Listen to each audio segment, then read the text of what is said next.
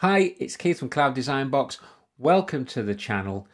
In this video, we're going to take a look at a new bit of functionality that's become available to us in assignments within Microsoft Teams, and that's being able to use artificial intelligence to help us create rubrics.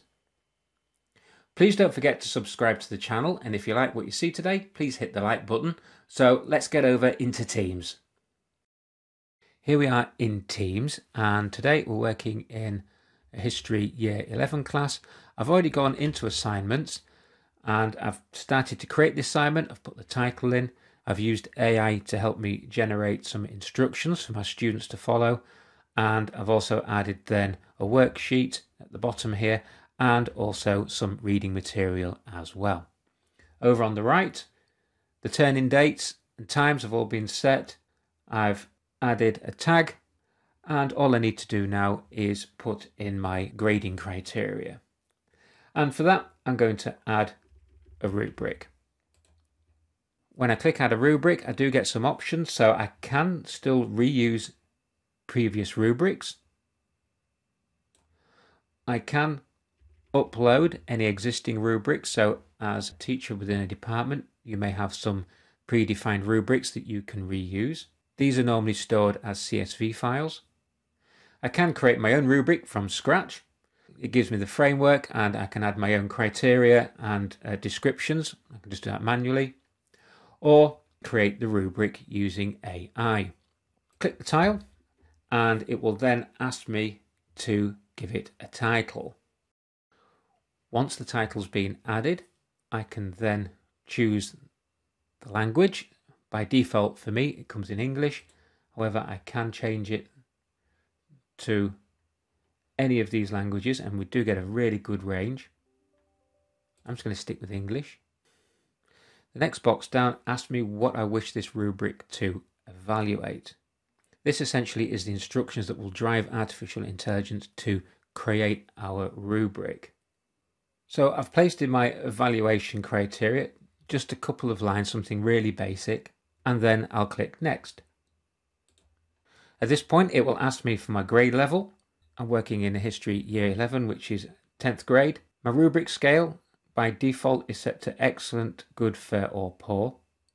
I do have a drop down, so I can change it to exceeds, meets or below, yes, no, or I can actually customize the rubric scale myself, so I can put my own headings in here. And at this point I can also add an additional level. However, I'm just going to keep it as is out of the box for the time being. I then need to add my criteria, and I do get some suggestions. Thorough reading, I'm going to put some detailed responses in here, and clarity and organisation. And I'm just going to place in my own criteria, just some evidence of detailed research. And at this point I can also delete a criteria heading if I think it's not relevant. Now that I've completed all the boxes, I can then get AI to create my rubric. As you can see, I've got the excellent, good, fair and poor levels all created for me. And here's my criteria here: thorough reading, detailed response and evidence of detailed research. AI has now filled out the relevant boxes, and that has saved me a great deal of time. I also get the option of being able to modify the rubric somewhat. So again, I can click the modify button, and as you can see, it's set to expanded. However, I could just turn this to concise.